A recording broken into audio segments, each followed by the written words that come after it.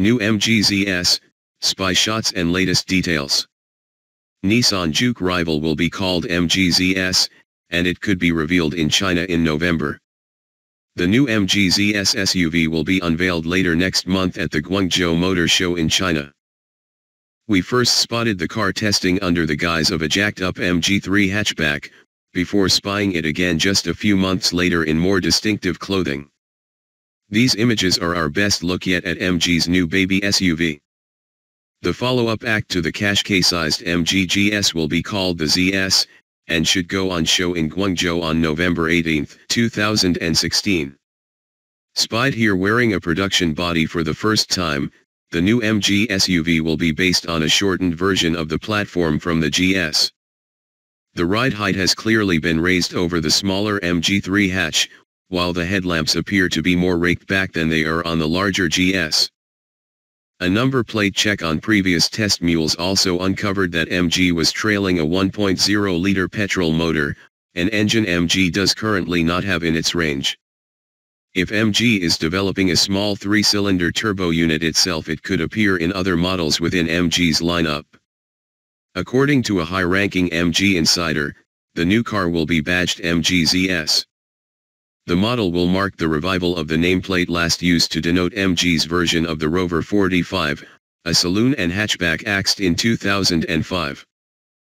Plus, MG's head of marketing Matthew Cheney said that the explosion in popularity of subs and crossovers has meant it's a market the brand cannot ignore. Based on the GS platform also means the smaller ZS may also get the same 1.5-liter petrol engine and 6-speed manual gearbox from the larger crossover, as well as the 1.0-liter mentioned above. There's also a 7-speed DCT automatic in the GS, which could also appear on the smaller car. Fuel economy of over 50 mpg is likely in the lighter Juke rival, but the headline figure will be the price. With the GS starting at around £3,500 less than the Qashqai, we expect MG's Juke to cost from around £12,000, significantly less than the Nissan. The platform also supports larger cars, which means we could see a 7-seater rival for the Nissan X-Trail in the MG lineup in the future.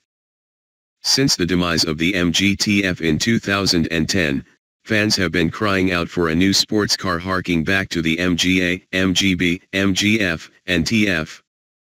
Cheney told us that a new sports car would arrive in the future, but not for the next few years at least, as the brand concentrates on more profitable sectors like the SUV market. He added that with China becoming more appreciative of sports cars, MG's parent company SAIC is warming to the idea of a new TF, but the car needs to have appeal to global markets, not just the UK.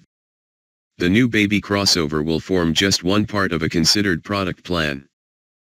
By the end of 2020, MG will launch new versions of the MG3 and MG6 along with the SUV plans. MG's explorative first step into electric car motoring, the Dynamo, has also hit the buffers. Bosses seem keen on offering a simple lineup of cars powered by petrol and diesel engines rather than electric or plug-in hybrid tech while the brand is still in its early years of growth.